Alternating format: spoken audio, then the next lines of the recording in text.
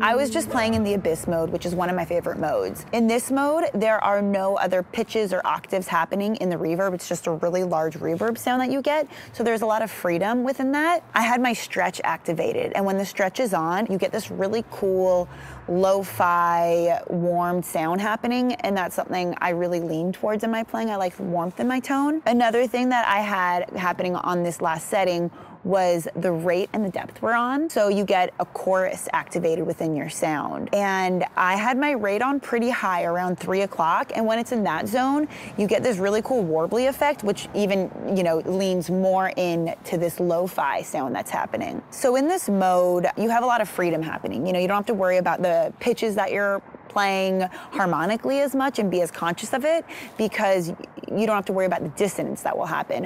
Where in some of the other modes, you can get a little bit of dissonance, but at the same time, some of that dissonance can be really cool to add some tension to what's happening.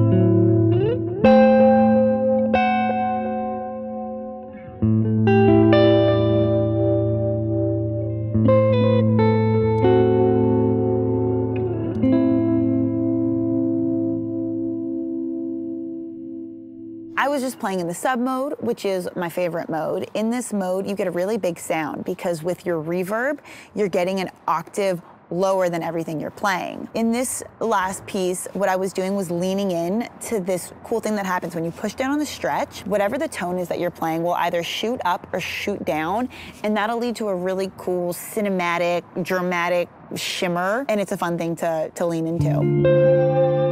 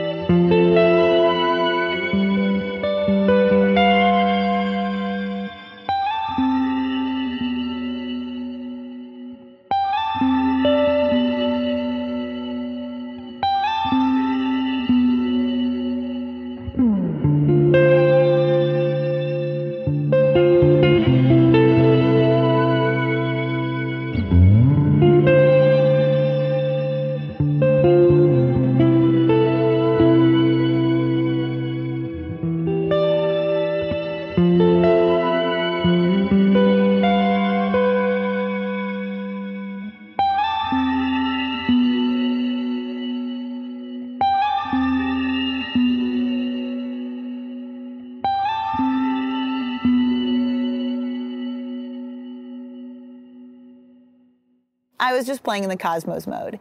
In this mode, you get a regenerating fifths octave happening in the reverb. So you'll get a beautiful harmony, but at the same time, you have this dissonance that can happen. So it's fun to kind of play between the dissonance and the harmony. With the Astral Destiny, I find myself playing in a different way. It's really fun to see how different pedals can bring out different sides of your playing. With the Astral Destiny, I kind of have to slow down and let the pedal work its magic.